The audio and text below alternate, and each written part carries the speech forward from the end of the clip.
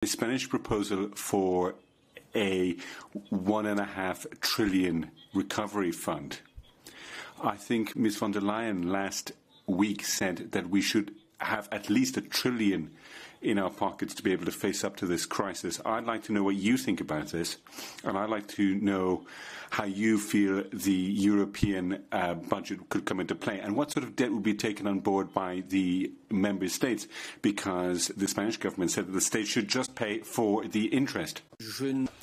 Thank you, Griselda, for your question. I do not know to what extent the various different heads of state and government who are putting proposals on the table with a view to the Council. Now, I don't know if we've received that proposal formally. I have no information on that. But for the time being, we are preparing the ground for the Council.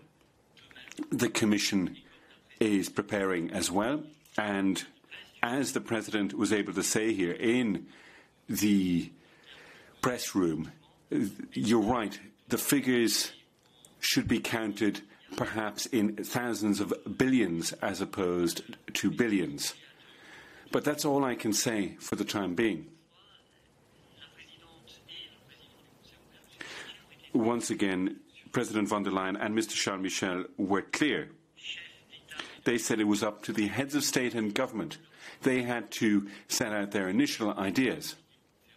And this will be done in the video conference, not beforehand. And so I can't actually react to anything or to give you any extra details as to what is going to be discussed in the video conference council that will take place on Tuesday. Voilà. Alors, j'ai